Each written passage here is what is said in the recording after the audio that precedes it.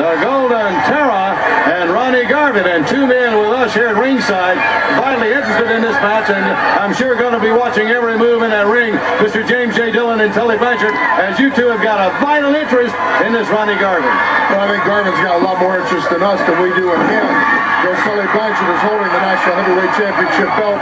Garvin's made it perfectly clear that he's out after the World Championship. He'd like to regain the national title, which would cement him as a top contender for the world title. But I've been watching Garvin, and I know his big gun is that big punch.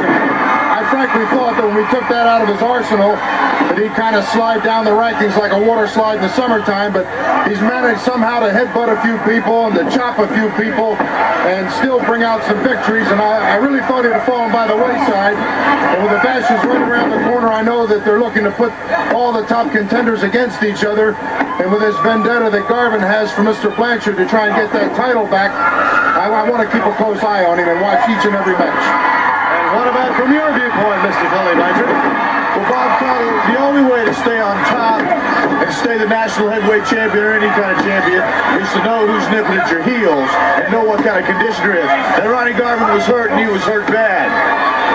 But as all things change, your body has a tendency to heal. So Ronnie Garvin's hand is not going to be injured forever. Right. So I'm just out here doing a little scouting to make sure I'm staying on top of the heap and knowing what everybody coming up the ladder is doing. All right, and fans, and I'm sure that James J. Dillon and Tully Blanchard are aware of it, and most of you fans are. You talk about that hand healing. He's the man with the hands of stone. I don't think he needs anything around that hand when that hand healed to turn anybody's lights out. Well, I just saw him throw a chop, and it had an effect on the Golden Terra, but it has still a little bit of effect on Garvin. I noticed that he's favoring it, and I think it's just a matter of time. If he doesn't get that hand back 100%, I think that somebody's going to come up with something to put him out.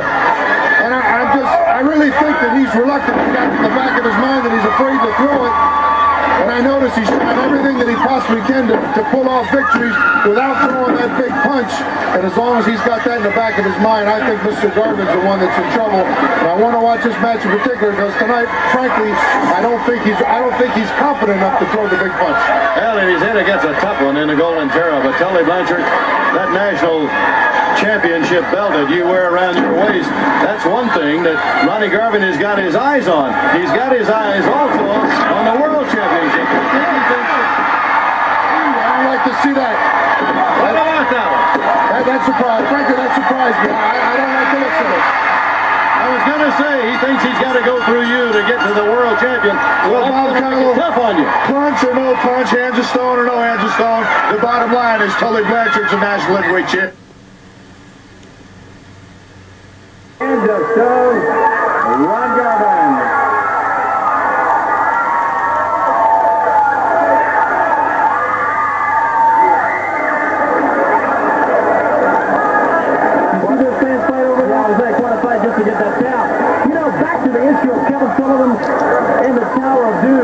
I know Kevin Sullivan and I know Rotunda and Steiner, those three guys are really, as far as fighting goes, ability, wrestling, there's some bad dudes. But the baddest of them all to me is still Ronnie Garvin. And that's one family I would not want to cross for anything in the world.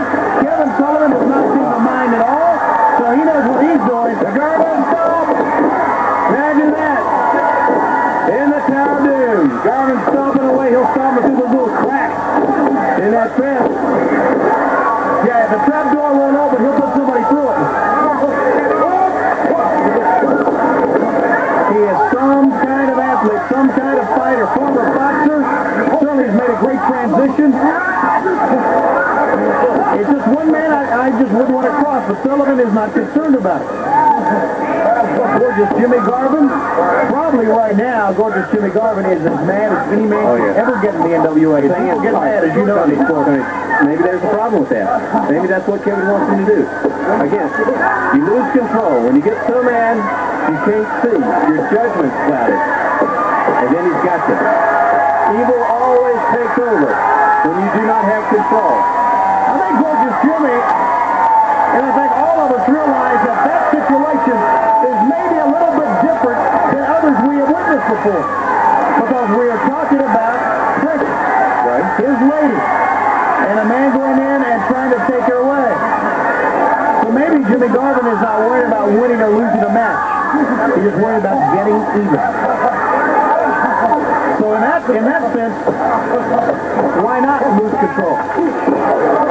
Why not let it all hang out?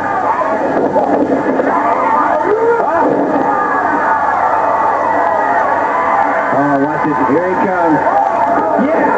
The gun's loaded. Hands are thrown. Ron Garvin puts another one out.